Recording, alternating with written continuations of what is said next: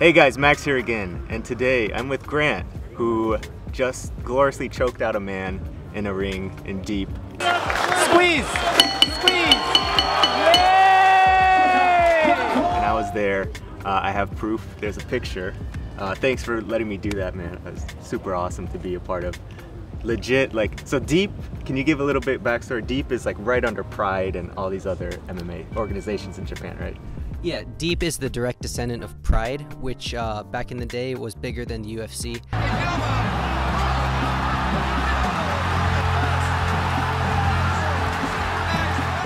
So right now, it's a medium-sized league here in Japan, maybe one step under the UFC. But Grant actually made his way to Japan as an ALT in JET, which many people know what JET is. Many people come to Japan with no other option other than to teach English.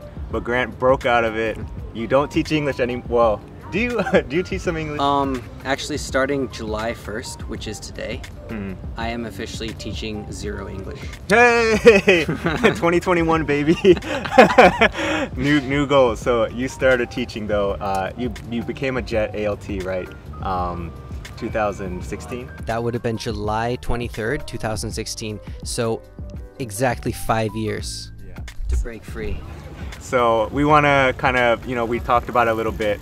It's pretty amazing that he can do MMA now and gym and stuff like that as his living in Japan. But I think this might help some people who are trying to be a JET ALT right now, or maybe in the middle of the process of being an ALT. If you already finished, I don't know if this is going to help you, but hopefully this can give you a little bit of insight of maybe things to expect on the JET program and what to kind of do to break free. Right before we start though, I did want to just at least show a little bit of Grant's fight. Let's watch this thing, man. All right. How long did you train for this fight? I've been training for this fight my whole life. What are you talking about? Yeah, I know that. I realized that was kind of a dumb question. Because you've been doing judo and BJJ like a long time. Yeah, but I started to do like MMA daily for this fight, maybe 3 weeks out. But before that, I've been doing BJJ and grappling and stuff. Let me just stop you. Let me remind you, this is a JET ALT. Yes, in a past life. Former. Former. I did the JET program for 2 years. We come in all shapes and sizes and colors. Exactly. This is it though. I mean, this is honestly, I showed my mom this fight and she was like, oh, why would he do that? It's so mean. And I was like, actually, I think this is the nicest way that the fight could have ended. Yeah, so the alternative would have been to maybe like take him down and beat the crap out of him on the ground. Right, yeah. Open him up. He'd leave the ring like bloody and with brain damage and get paid like $200. Neither of us were getting paid enough to take serious damage, so that's why I had the ability to finish it without punching him so much, so I took it. Grant's a nice guy. He's learned a lot from teaching people, I guess. And because he does also teach BJJ now. Hopefully you can teach more and more people can join. But let's get straight into the JET program now. And ALT life, English teaching in general, how did Grant get out of it? Let's start with your expectations and going into the JET program. You're half Japanese, so I'm sure Japan was like always on your list, but what was the process of applying? So I went to University of Iowa, and the head of the Japanese department there was a former JET, and kind of framed it to like everyone in the department that the JET program is the end-all be-all, and there's other ways to get there, but they're not so good. And so I was thinking in my mind, like, man, the JET, this is the #1 thing I gotta do, and even if I gotta throw away my Japanese passport, I gotta do it. Which was like the biggest regret of my life. The thing is, I know other half people who do it and don't throw away their Japanese passport. Like, yeah, spoiler alert, no dual citizen for Grant anymore. Yeah, if you are a half Japanese person and you have a Japanese citizenship, just check the no box on the application. Nobody will check. You can save yourself a long and painful trip to the consulate and keep a citizenship. Because after I got out of the JET program, my thought process was, okay, I don't need this Japanese passport. I'm going to come do JET for 2 years, then peace out back to America. I decided to stay in Japan. I get out of the JET program. I'm facing discrimination finding apartments, getting jobs, everything, because I don't have a Japanese passport. So if you have one, like, don't get rid of it. Be like Max. Oh wait, yeah, be like somebody. You applied. This guy basically sold the JET program as being one of the best ways to get to Japan, and you got accepted. Was it pretty hard to get accepted? So, if you meet a certain number of requirements, it's actually extraordinarily easy to get in. But you can't like just rush it and fix it. If you're in your third year of college and you want to get in the JET program, but you got like a 2.0 your first year, that's really going to affect you. If you have a near perfect GPA, that's like almost a free pass.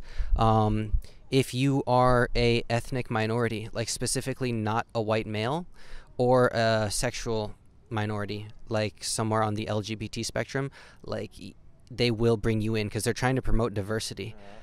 Wait, so if you are LGBT or not LGBT?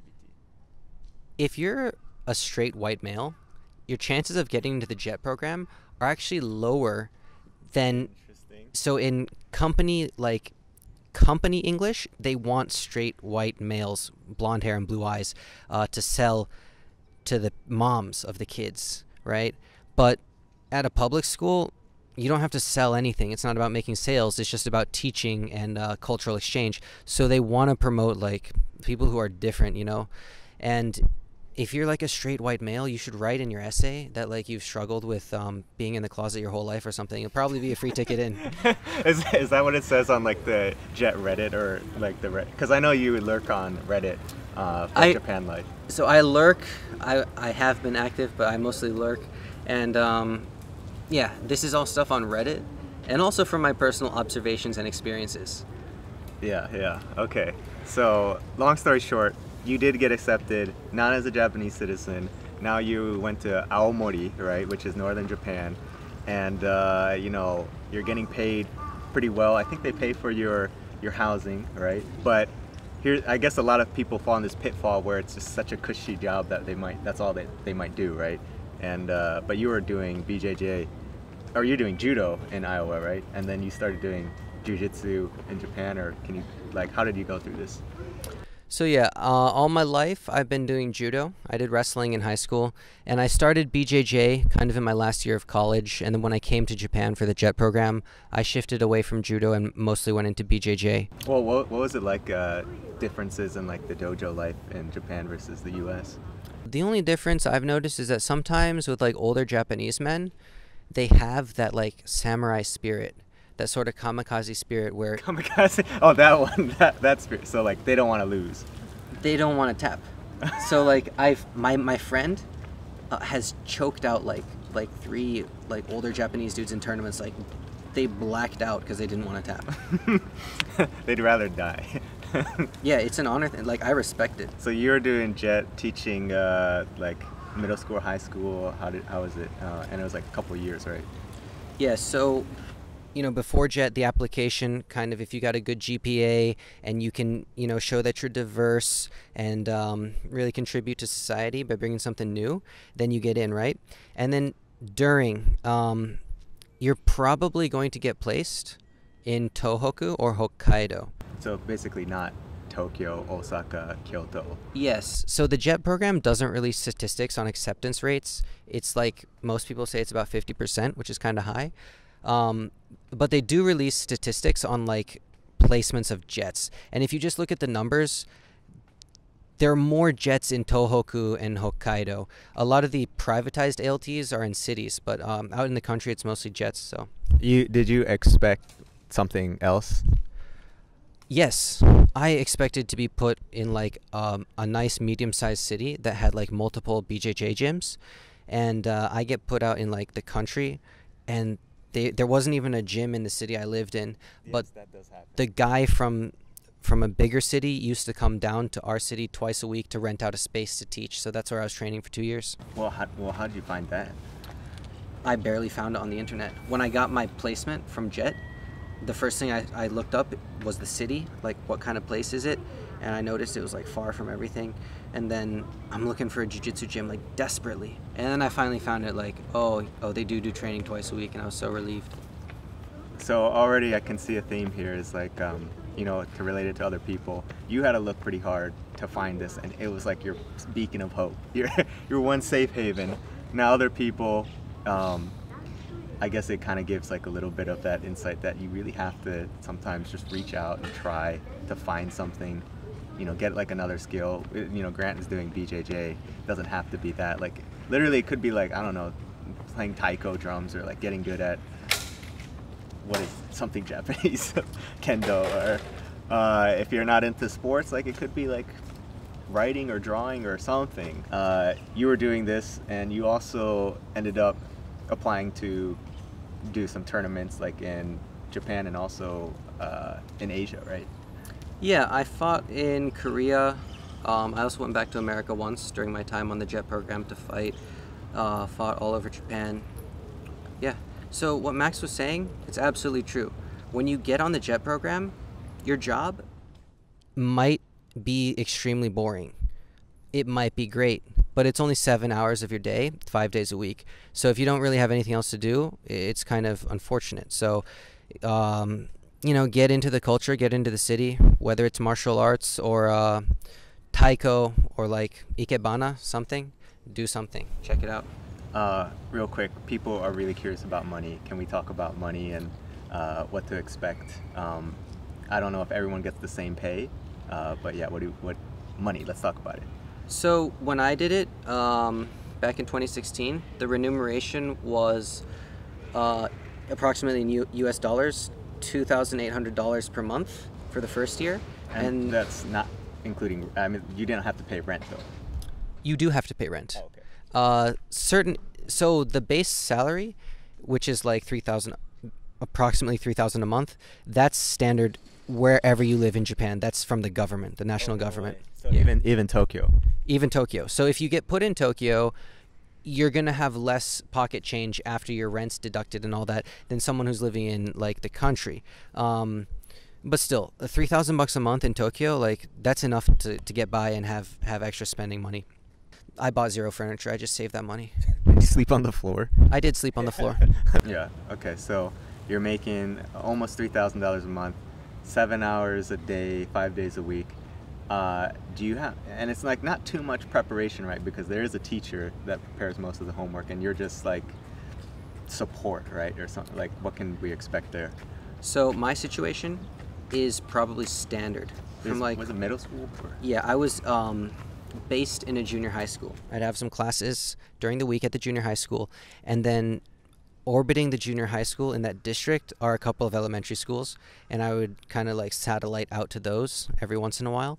And the job is what you make it. You can do the bare minimum and just show up and like read words off the board, and just do that and put in zero effort, or you can go the extra mile and really like get into it and work hard to be a great teacher, and the pay will stay the same. You won't lose your job. Like they literally expect you to do nothing. So if you want to do more, that's on you. If you want to just do the bare minimum and like watch YouTube or write your blog or be on social media or study, you know, you got a lot of free time in JET, get some certificates, or even go to grad school while you're on JET. This doesn't just apply to JET. This could apply to any other program or English Eikaiwa in general, because Grant is an American citizen. He does not have, there's a mosquito. We're outside, it's the middle of June, but he made this happen. And you know, you do have to find somebody who can sponsor your visa, obviously. But you know, the idea was he made moves. He made moves to get there, made it all happen, and then finally you broke out of English teaching last year? So I did 2 years on the JET program, and when I was in that fight in Korea, I met a guy who's got a gym in Aichi. So after I finished with the JET program, I moved to Aichi to go be at that guy's gym. And then that's a Kusano? Yeah, Leandro Kusano. I was doing Eikaiwa, which is like after school English. 5 hours a day from like 4 to maybe like nighttime, 8 or 9, at a different location every day. It's very standard. Eikaiwa, it's like the alternative to JET. Then I came to the UFC gym, where I was working mostly at a gym. This is Tokyo, by the way. UFC gym in Japan, Tokyo. They just opened up. And you know, I'm guessing that's through another contact that you got that, or did you find it online? An acquaintance of mine introduced me to the job. Kind of key point here, just to relay this back.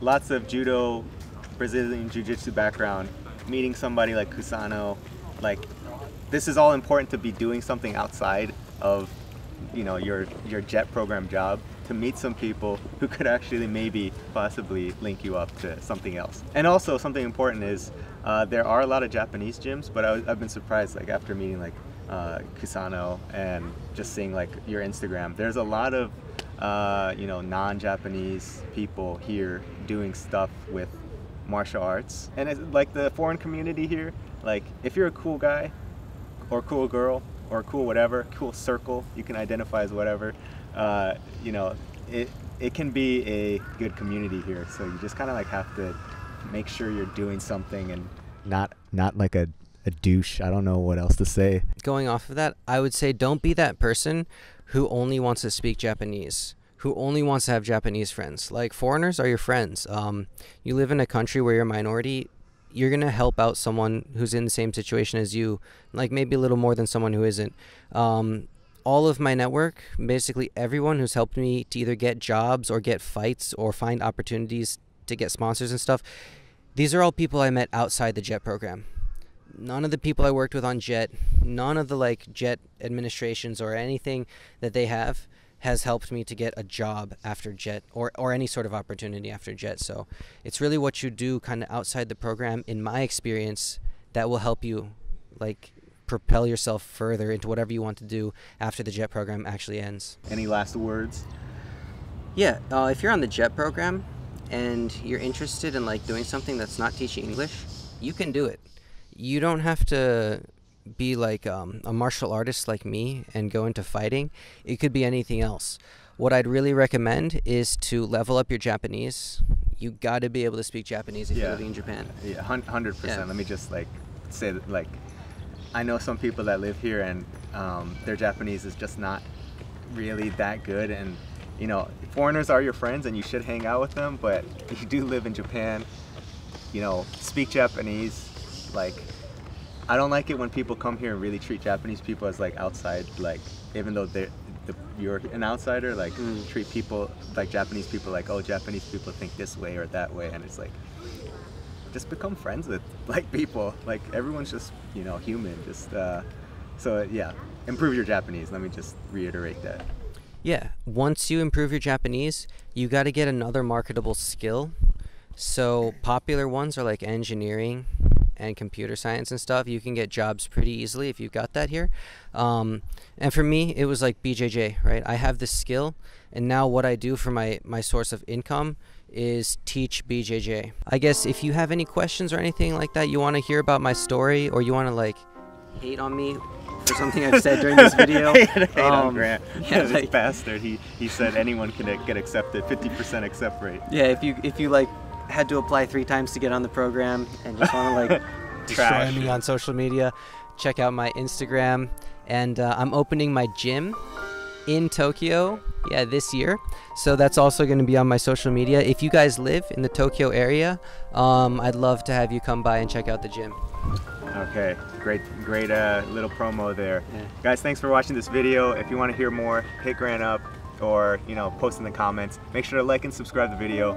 See you guys in the next one. All right, bye-bye.